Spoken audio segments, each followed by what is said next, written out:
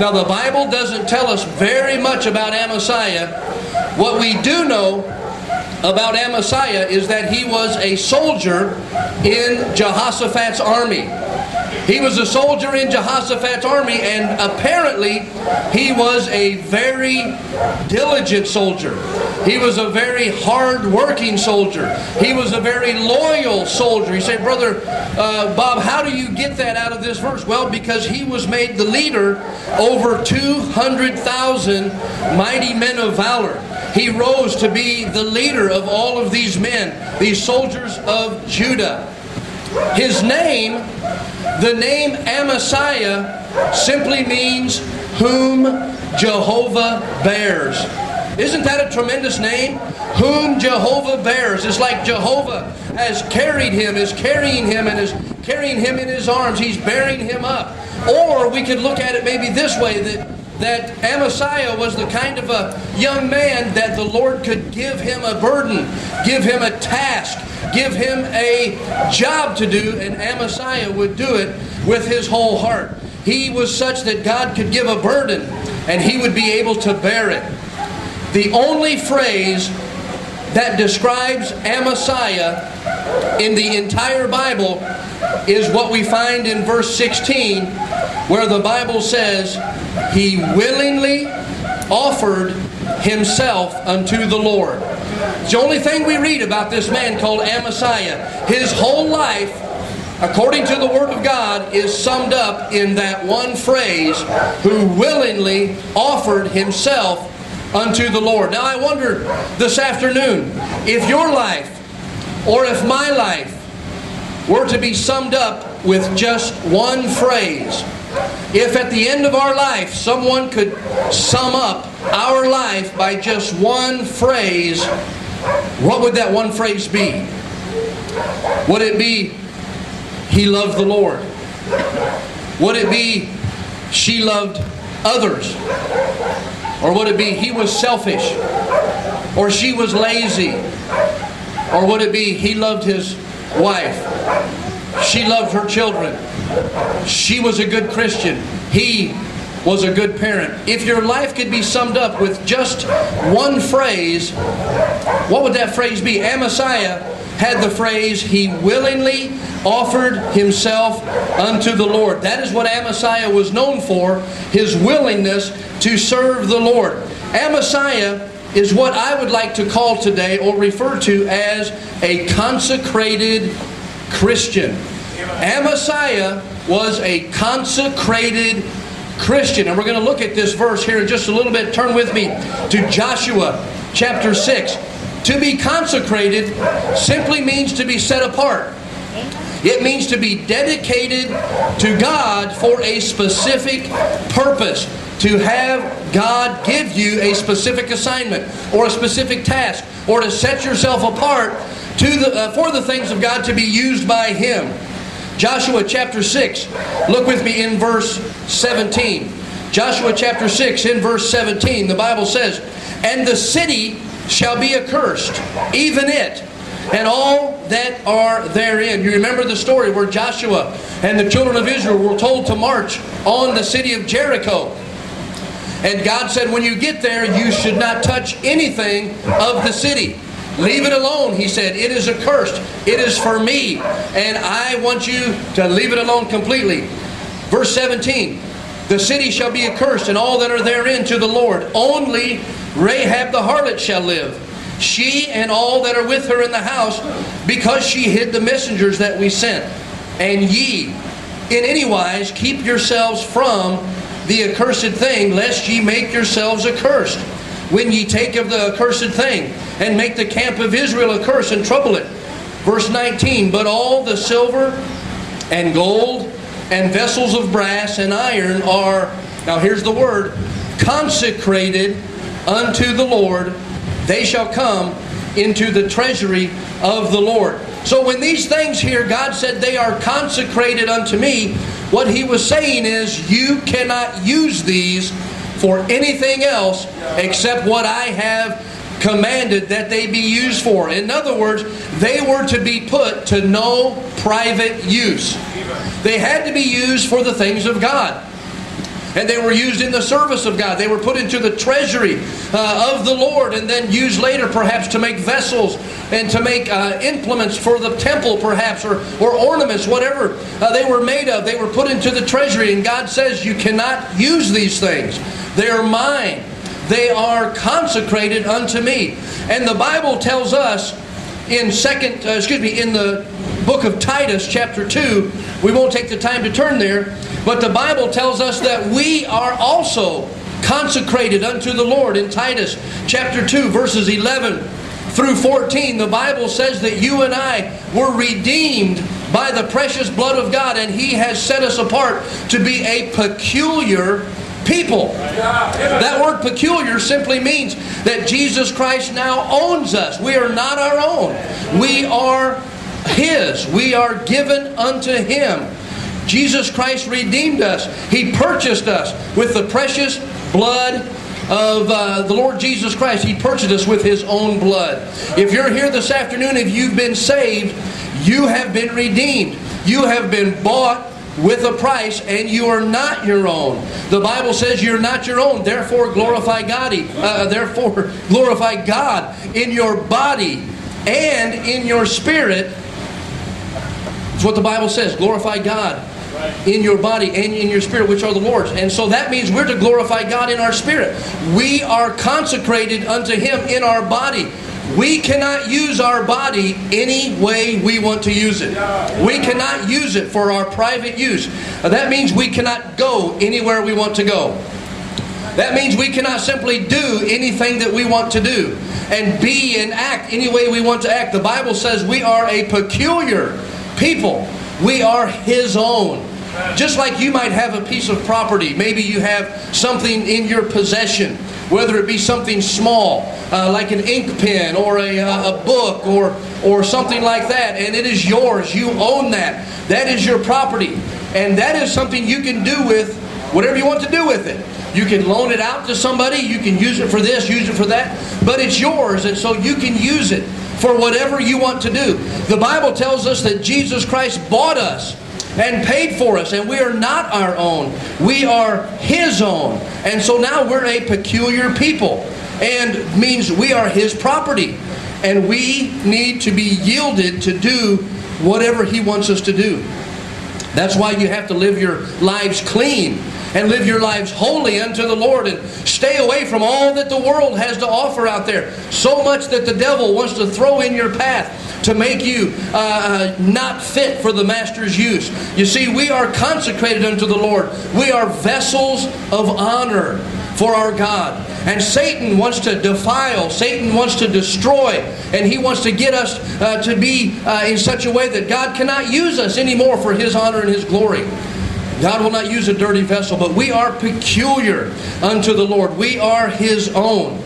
Because we are Christians, we ought to be different from the world. Amen? Yeah. We ought to be different. The Bible says in 1 Corinthians, wherefore come out from among them and be ye separate, saith the Lord, and touch not the unclean thing.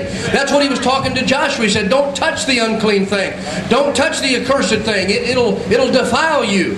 You and I as Christians, we need to be different. We need to be holy. We need to be separate from the world. When the world looks at you, they ought to be able to see something in you that's different from them. They ought to be able to say, that's a Christian young lady. That's a Christian young man. That's a Christian mom. That's a Christian dad. Or that's a Christian family. They ought to be able to see, just by the look on your face, your countenance ought to radiate the fact that you love God. Because we ought to be different. But here's what we need to understand this afternoon. Just because we're different, we can look right, we can talk right, we can dress right, we can even act right. But that does not necessarily mean that we're consecrated unto the Lord.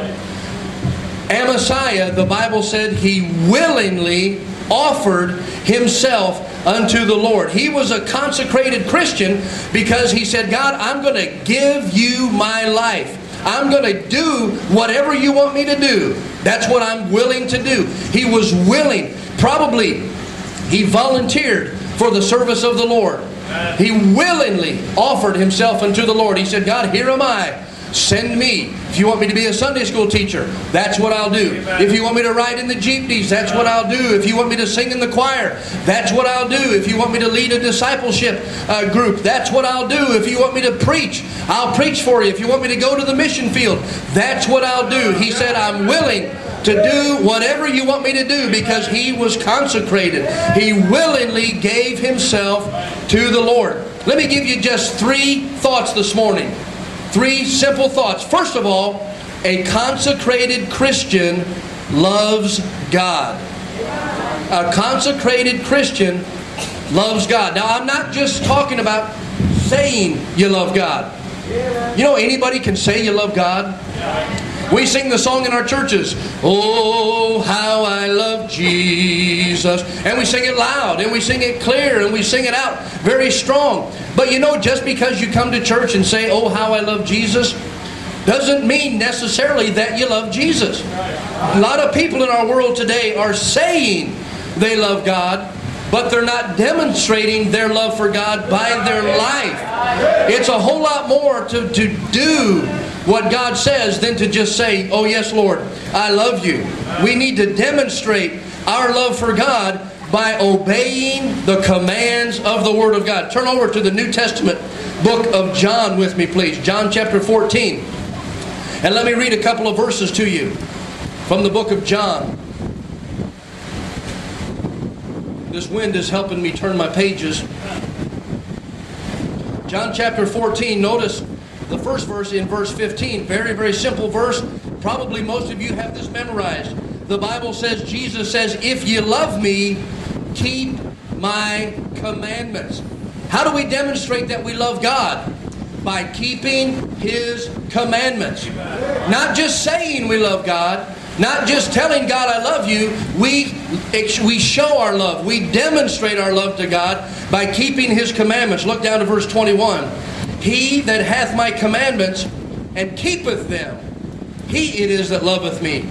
He that loveth me shall be loved of my Father, and I will love him, and I will manifest myself to him. Now I know your pastor well enough to know that you get fed every week from the Word of God. And your pastor teaches you what you need to do to live according to the rules and or the principles and the truths of the Word of God. I know he does that. We have a choice. Are we going to do what the Word of God says? Or are we just going to hear what the Word of God says? James says that we are to be what? Doers of the Word, not hearers only. Look at verse 23. Jesus answered and said unto them, if a man love me, he will keep my words, and my Father will love him, and we will come unto him and make our abode with him. Many people say they love God, but they do not obey His Word.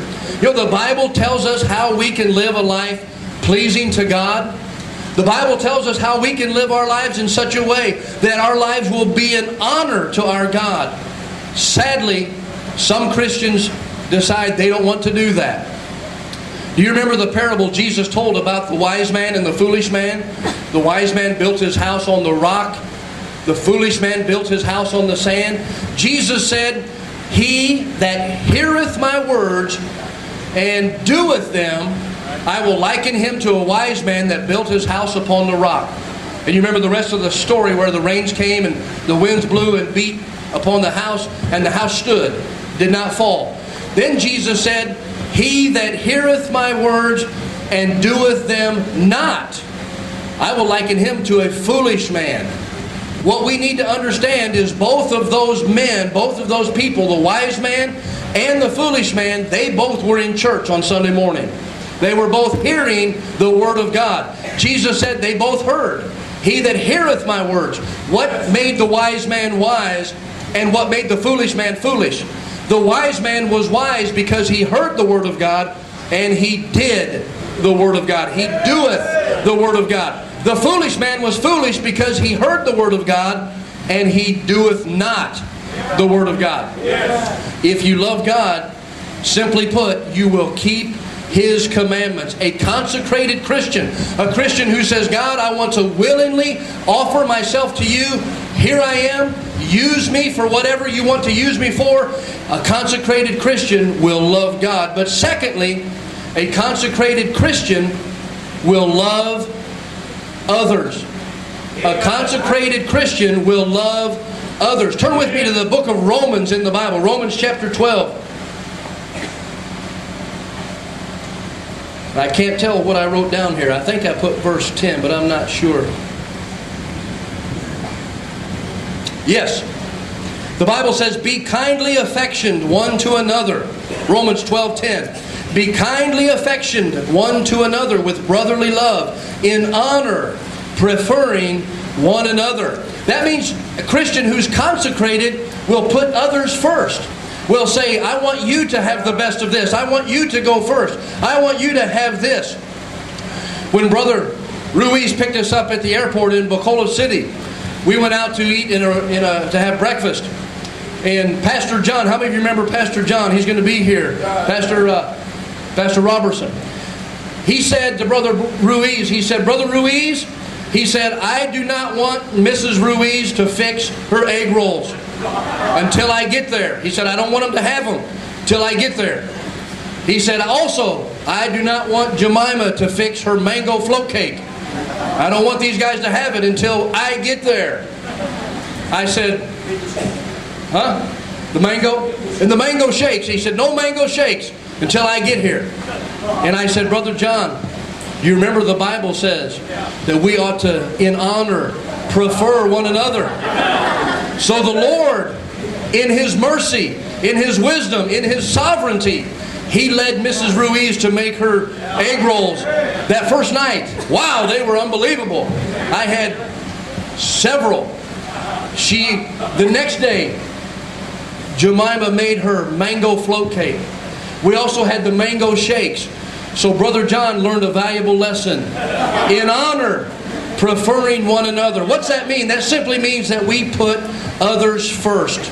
We don't have to always have our own way, do we? We don't always have to be the first one in line or have the best of this. We can say, no, you go first. You have this. Turn over to 1 Peter, the book of 1 Peter chapter 1. 1 Peter chapter 1. Let me share this verse with you. And verse 22.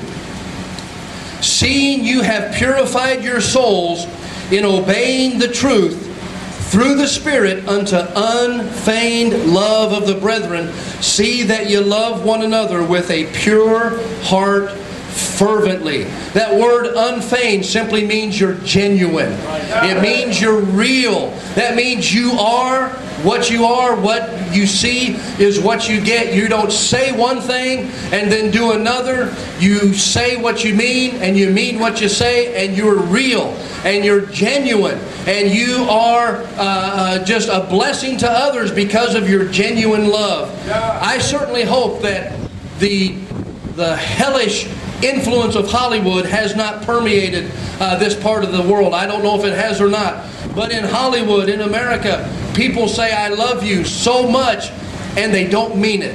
It has no value. They say I love you to this person one night. The very next night, I love you to this person, another one. The very next night, the third, I love you. They don't mean it. There's no love. There's no genuineness there. It's just words. And when you and I are to be consecrated Christians, we're to demonstrate our love to God. We're to demonstrate our love to others and try to be a blessing to others. We're to put others first. We're to seek to serve others. I'm amazed as I've been here just for a few days how the people here seek to serve others. We've been treated so good since we've been here. People just serving, people driving, people cooking, people serving, people working here in the building. It's just been such a blessing to see people who are willing to serve and give of themselves to the Lord and to serve others. You know, somebody had to set all of this up. Somebody has to clean the building. Somebody had to do all the things that perhaps you don't even know what's going on behind the scenes. Somebody had to do that. What a blessing that is. Thirdly, and lastly, a consecrated Christian is committed to edifying the local church. A consecrated Christian is committed to edifying the local church. And I wanted to try to be an encouragement to you here this afternoon. I am so amazed at what God is doing at Open Door Bible Baptist Church here in Sagay. I'm amazed at what he's doing. Amazed at the work here. Praise the Lord for that. Do you know what it means to edify? It means to build up.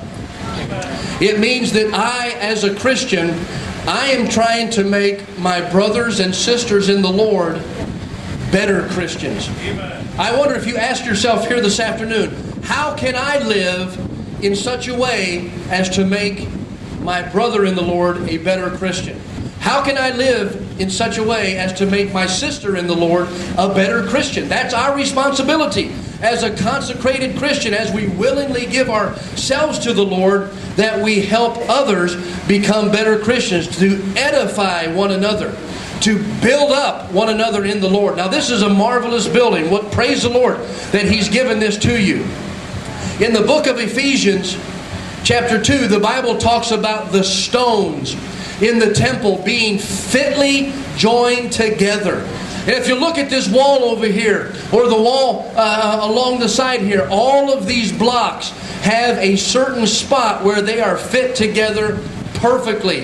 And as you come to the end of a row and you have a block to put in, you might have to cut it to get it to fit in that spot. You might have to cut part of it off. But it fits perfectly. And after it's all done, you see it fits perfectly there. We have a window. We have a door. All of it fits perfectly. And the building, all of the stones of this building, all of the blocks in this building fit together perfectly. So this has become a place where the church can meet and the church can honor God and worship God. And God can use this place for His honor and glory. Now, we need to understand that as a church member, a member of Open Door Bible Baptist Church, we are fitly joined together, just like these blocks. That means God has placed you in this place to help this church be exactly what God wants this church to be. All of you as members are fitly joined together. Maybe God would have to cut some things off of our life and said, in order for you to fit right here in this place that I want for you, maybe He has to cut off some things in our life. Maybe He has to cut off and trim off some edges, some pride, or some bitterness, or some anger, or some unclean thoughts, or something like that. God has to cut it off and trim it up and polish it up and make it just perfect so that He can fit it right in the side of the wall there. So now you can be a member that is a blessing and helps to edify the church. Make the church everything that it ought to be by being everything that you ought to be here in this local church. You ought to be helping your pastor and helping the leadership and helping one another be what they need to be. You see, the church building that you have here is a beautiful building. Thank God for that. But when we dismiss in a little bit, the church does not stay behind. The church goes into the community. The church goes into Sagay, and the church goes into the schools and goes into the marketplace and goes into the fields and goes into the community. This is just the building that God has given us, given you. So you need to understand that you are the church. And as a member of the church, you need to be an example of what God wants you to be here in your church. Somebody asked this question one time in a message, and I think it's a very, very good question. What would your church be like if every other member of the church were just like you?